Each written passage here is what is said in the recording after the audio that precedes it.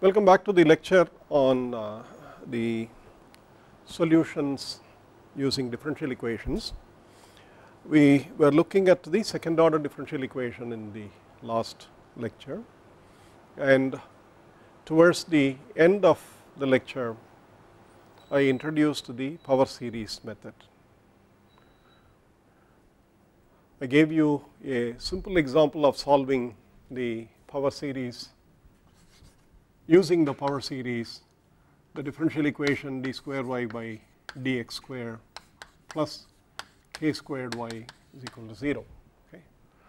And if you remember, we obtained the solution y of x as two series, one an even n coefficient series n equal to 0 to infinity minus 1 to the n k x raised to 2n by 2n factorial, which is identified with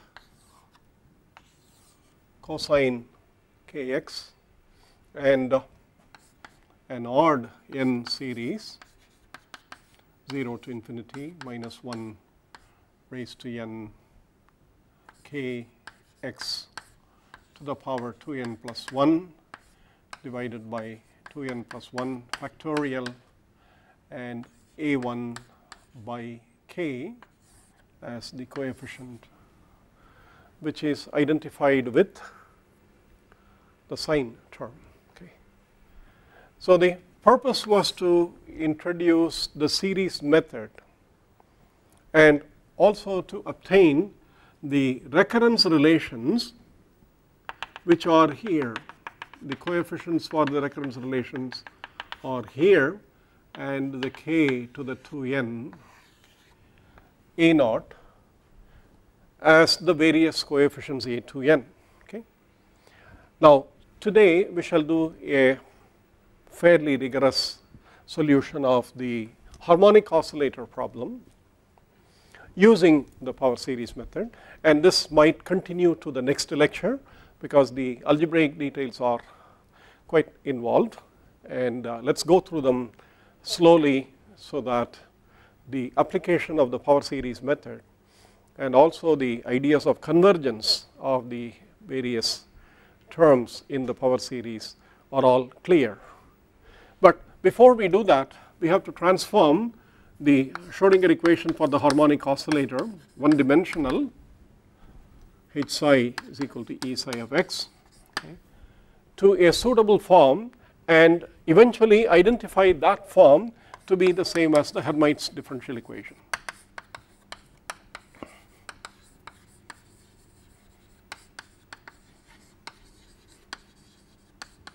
So that will be the first step, and once we identify the Hermite's differential equation, we can use the power series solution similar to what you see here for the Hermite equation, and then study the solutions for the convergence of the power series. Okay. So the first step is to identify from the Hamiltonian for the harmonic oscillator through some steps two sets of two problems. One is, because the domain for the harmonic oscillator is all of x from minus infinity to plus infinity, it is important that the solutions that we propose go to 0 at the boundaries, become finite, but in this case, since the boundary is infinite, the solution should approach asymptotically 0. So first thing is to obtain an asymptotic solution for very large values of x and very large negative values of x both. That would give us a functional form which would be the limiting form for the harmonic oscillator wave function. It will ensure that the wave function is well behaved, but having attempted the asymptotic form, we should find out the solutions for the harmonic oscillator at all intervals of x, not just large values, large extremes of x. And the second part is where we would end up using the Hermite's differential equation and obtain what are known as the Hermite polynomials.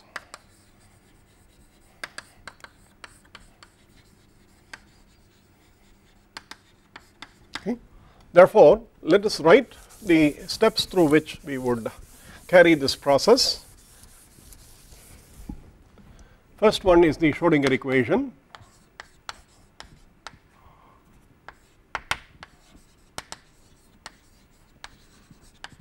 For the harmonic oscillator, the kinetic energy term is minus h bar squared by 2m, where m is the mass of the oscillator, d squared by dx squared, which is, all of this is the kinetic energy operator.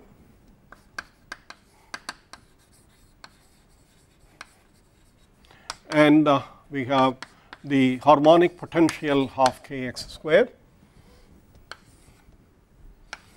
acting on psi x, giving you E times psi x. Okay.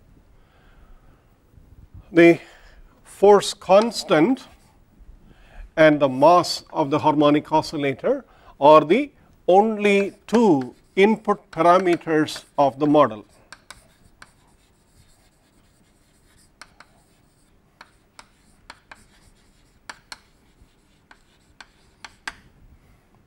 H bar is a constant, h by 2 pi, Planck's constant, and x is of course the oscillator variable away from the equilibrium position, which is x is equal to 0. When the potential is 0, the harmonic oscillator is at a minimum potential, and therefore this is the potential energy operator, and the force constant k is given by, of course, the frequency of the oscillator, as the relation is, the frequency is 1 by 2 pi square root of k by m. Okay. This is the fundamental frequency of the oscillator.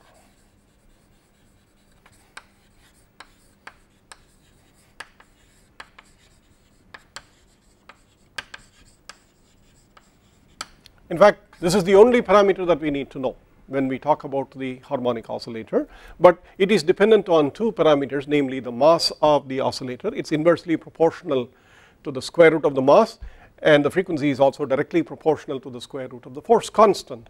Therefore, if the oscillator is stiff, that is, its frequency is very large, fundamental frequency is very large, it is a reflection that the bond which is responsible for the oscillator vibrations about equilibrium, that is a very strong bond.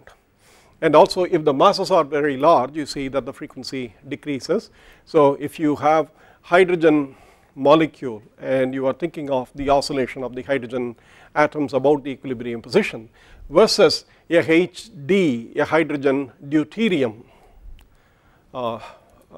molecule, you can see that the mass is replaced by the reduced mass of the system, and in the case of HD, the reduced mass is much more than in the case of hydrogen, and therefore you see that the frequency of the oscillator is less when you substitute the masses by a heavier isotopic mass. Okay. Those are details that we will see over as we go along, but the new is the fundamental frequency associated with the oscillator. Its expression is exactly what you have in the classical harmonic oscillator case, and we can use that here, or we can leave it as k. Okay. For this exercise, I would use this particular form. Okay. Now, all you need to do is to write this as a differential equation involving d squared by dx squared psi, and so all that you do is to multiply by 2me, and you are bringing it to the side. Therefore, it is 2me by h bar squared minus half k x squared psi is equal to 0. I have removed the minus sign, so this becomes minus a half. This is minus e, and when you bring it to the side, so this is what it is. Okay. Okay. Now, E is the parameter or the energy, the eigenvalue that we have to find out. Psi is the wave function that we want to solve this equation and obtain. Okay. Therefore, given k and given h bar squared, we have to get both the psi and the E, and the domain x is all the way from minus infinity to plus infinity. Theoretical. No oscillator is harmonic for all extensions of vibrational or amplitudes. Yes, yeah. Shouldn't the second term within the parenthesis be 2m by h bar square k? 2m e by 2m e by h bar squared. The second term within the This one, oh yeah, you can, I'm sorry. Yeah, this also should be multiplied by k m by h bar squared x squared. Okay, thank you. Yeah, okay. Yeah, that's correct. Okay, yeah, I'm sorry. Yeah, so this is the, yeah, it should have been, because anyway, dimensionally you can see that both of them are 1 by L squared. Okay, yeah, that's okay. It's just a multiplication mistake. Thank you. Now the extension of x is all the way from on both extremes. Therefore, what is the solution psi of x?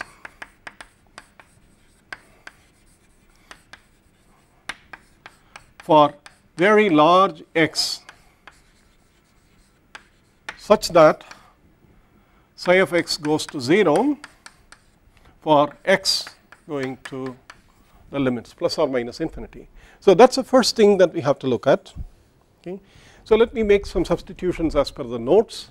What I have here is 2me by h bar square is I call it lambda. Okay. So d square by dx squared psi plus lambda minus, and the km by h bar square I have written as alpha squared x squared psi is equal to 0. The dimension of lambda you can see is twice the mass energy by h bar square. This will be 1 by L square, like here 1 by L square psi is common. Therefore, this is dimension is 1 by length square, and alpha square is 1 by length to the power 4 multiplied by x square. So alpha has the dimension of 1 by L square, and alpha is given by k m by h bar square root. Okay. Okay. So dimensionally the equation is 1 by L square times psi plus terms with 1 by L square times psi is equal to 0, and the solution for very large values of x is that alpha square x square is much greater than lambda. First we shall write the differential equation as given here as 1 by alpha d square psi by dx square, because I am going to transform the variables, plus lambda by alpha minus alpha x squared of psi is equal to 0. Then you can see that alpha x square will be a dimensionless variable. So let us do y is equal to root alpha times x. Then the psi of y is psi of root alpha x. Okay. So what we do is that the differential equation therefore becomes d square psi by dy square minus y squared, sorry, minus lambda by plus lambda by alpha minus y squared psi is equal to 0. That is easy to see, because all that we do is d by dy, d by dx we are replacing with this 1 by root alpha, and d square by dx square times 1 by alpha will become d square by dy square, and here of course alpha x square is y squared. The point is that y is dimensionless. Remember, alpha is 1 by L squared, therefore alpha x square is dimensionless. Okay. We will do that. Okay. Now let us do the asymptotic limits. The asymptotic case is that lambda by alpha both being constants or parametrically dependent on the oscillator, and y being very large, as x goes to infinity, y also goes to plus or minus infinity, whatever that limit is. The asymptotic solution that we will look for is d square psi by dy square minus y squared psi is 0, by removing the lambda by alpha from this, by assuming that the y is much greater than lambda by alpha, very large values. Okay. Now, so what does that give you?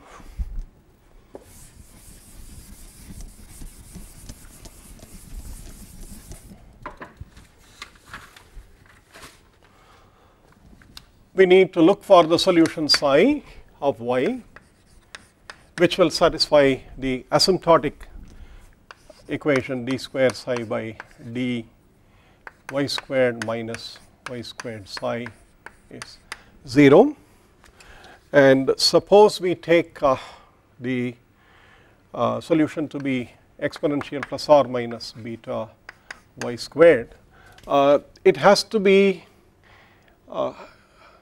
plus or minus y square or even powers because of the structure of this differential equation, but we will limit ourselves to this.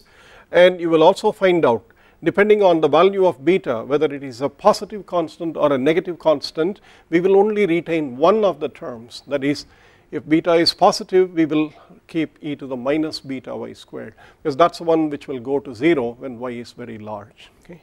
So we need to find out what is the value of beta, and it can be obtained by substitution,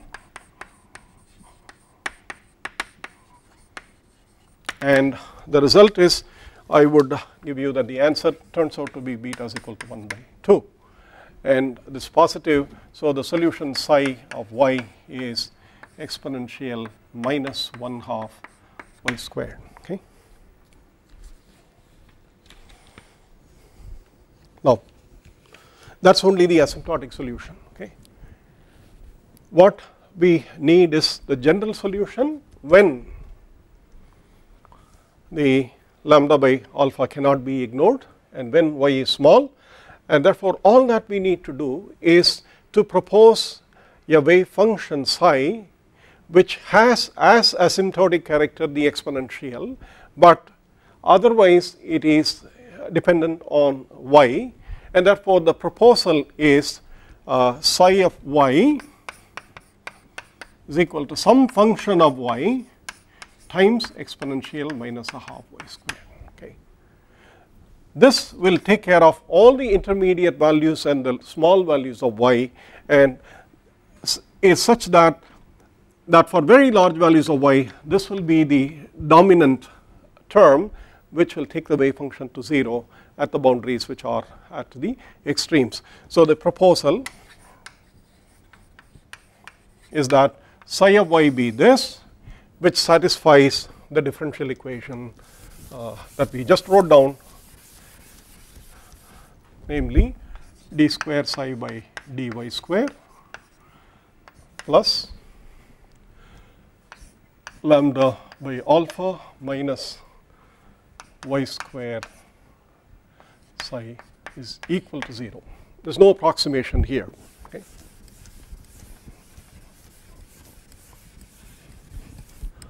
So our substitution is psi of y is given by h of y e to the minus y square by 2.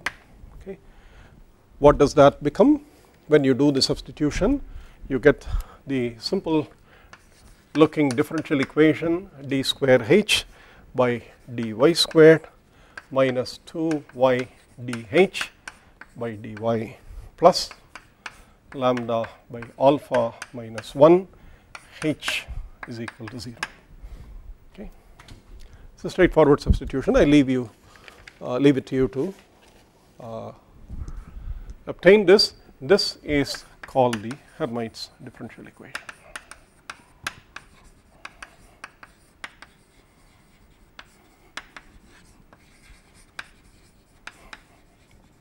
Okay. Therefore, to summarize what we did for the last 20 minutes or so, we started with the harmonic oscillator problem, transformed it to a form that as a simple differential equation, introduced a dimensionless variable y in terms of x, which is the position, the harmonic oscillator amplitude, and the constant alpha, which has been defined earlier as the product of the force constant times the mass of the oscillator divided by h bar square, the square root of it. Dimensionally, y has no dimensions and x is the length. This is 1 by L. Using the dimensionless variable, we rewrote the differential equation and looked for solutions which are valid at very large values of y and which will truncate the wave function to 0 as y becomes large on either side of the axis, and that gave rise to an exponential form e to the minus half y squared. And later what we did was to write the exact solution for the harmonic oscillator equation as a product of a function yet to be determined multiplied by an asymptotic form, which ensures that the wave function behaves reasonably at the extremes. And given that substituted into this equation, we get the Hermite's differential equation. So this is step 1. The next step is, of course, to solve the Hermite's equation by using a power series method. After a brief pause, we shall continue that.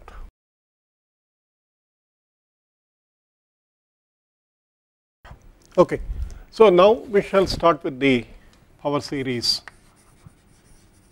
method or infinite series.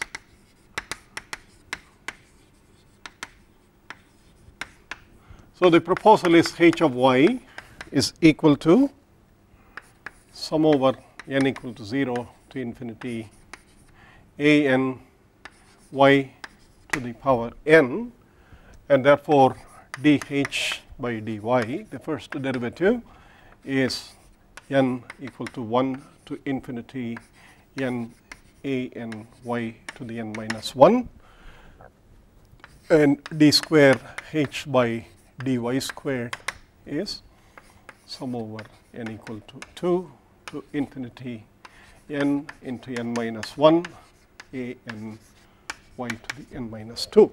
Okay. So this we have to substitute in the differential equation and obtain relations between the coefficients which are not known, okay, and that process is the process of obtaining the recurrence relations. Okay. So if we do that, d square h by dy square is n equal to 2 to infinity n into n minus 1 a n y to the n minus 2 minus 2. Since you are multiplying dh by dy with y, obviously this will become sum over n equal to 1 to infinity n a n raised to the power y, y to the power of n. Okay. N a n multiplied by y raised to n, and then we have plus lambda by alpha minus 1 sum over n y raised to, yeah, y raised to n, isn't it? No, n minus 1 is multiplied by this y. Yeah, so it is correct. So lambda by alpha minus 1 n equal to 0 to infinity a n y to the n is equal to 0. Okay.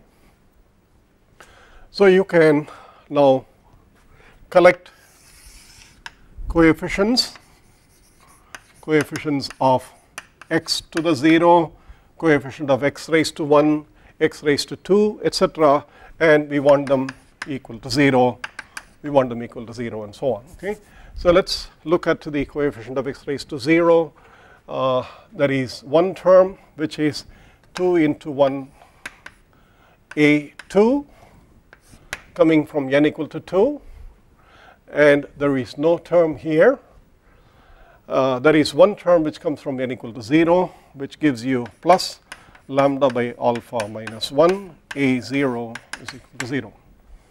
Okay, that's the coefficient of y raised to 0, not x, y to the 0. And what you have is the first term, which gives you A2 is equal to minus 1 lambda by alpha minus 1 by 2 times 1 A naught. This is product 2 into 1, 2 times 1. Okay. The next, if we were to look at the term associated with y,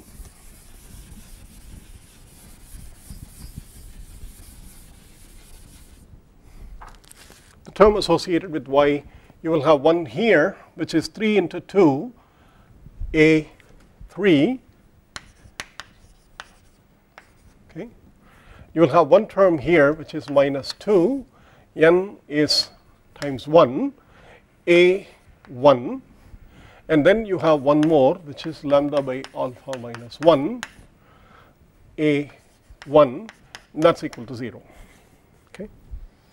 So which gives you A3 is equal to minus lambda by alpha minus 1 plus 2 times 1 divided by 3 times 2 A1. Okay. So I'll write one or two more terms. A4, let me write, that's easier to look at. A4 comes from y raised to 2, so it's 4 into 3, and it's connected to y squared, so it's minus 2. So let me write the term A4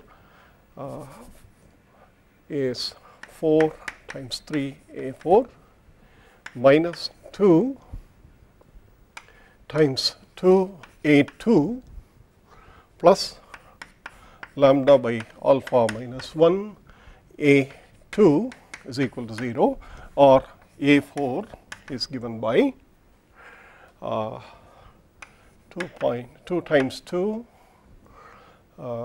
let me see, lambda by minus, okay, let's write that, lambda by alpha minus 1 with the minus sign divided by 4 into 3 times A2, but A2 is given by minus 1 lambda by alpha minus 1 divided by 2 times 1 times A0.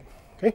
So you can see that there is a recurrence relation between A0 and A2 and A4 and so on. So the even number, even indexed coefficients A2, A4, A6 are all given by one recurring relation with an unknown constant A0. And likewise for A3 and A5, A7, if we write these things down, you would see that the odd numbered subscripted coefficients are all connected to one undetermined or unknown coefficient A1. And let me write therefore the general recurrence relation for you. Let me do that. The separate cases of odd and even A's. A2n is given by minus 1 raised to n lambda by alpha minus 1 minus 2 times 2n minus 2. Let us see.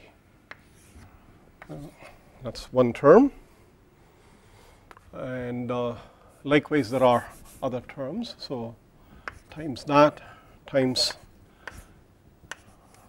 lambda by alpha minus 1 minus 2 times 2n minus 4, okay, times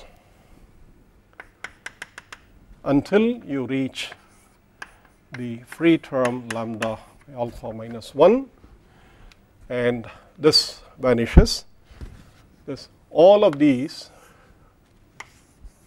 divided by 2n factorial. Okay. So, you could see times a 0. Okay. So, a2n is a series of terms with minus 1 raised to n. You can see the progression to n minus 2, to n minus 4, and so on until you reach the 0 here, and this is one recurrence 1 relation.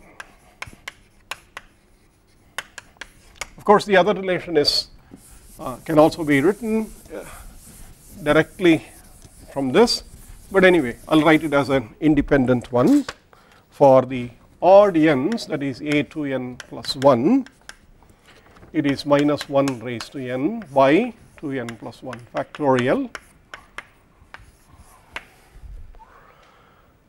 lambda by alpha minus 1 minus 2 times 2n minus 1,